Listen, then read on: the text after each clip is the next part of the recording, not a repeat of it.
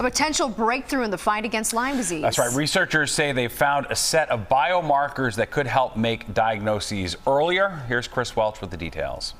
It's really big news. It's really a transformative discovery. Scientists are now closer than ever before to creating a diagnostic test for Lyme disease. Dr. Timothy Salati is with the nonprofit Global Lyme Alliance. It's really important because it is a very difficult disease to diagnose. Lyme disease is a bacterial infection transmitted through the bite of a tick. But the symptoms that can develop are similar to those of other illnesses like COVID, the flu, multiple sclerosis, and chronic fatigue syndrome.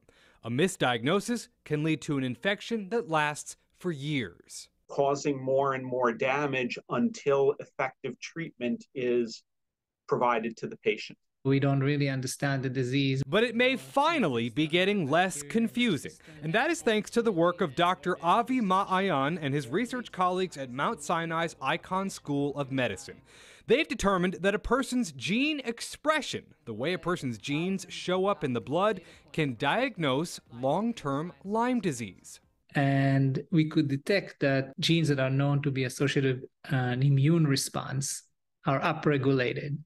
That means that they are highly expressed. And essentially what they've done is they have identified a set of genes that allow them to diagnose post-treatment Lyme disease syndrome or chronic Lyme disease patients.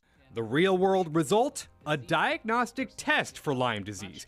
It wouldn't be 100% accurate, but pretty close. It will be high probability that you have it. It will be in the 90th percent. And that test, he says, could be available 1 or 2 years from now.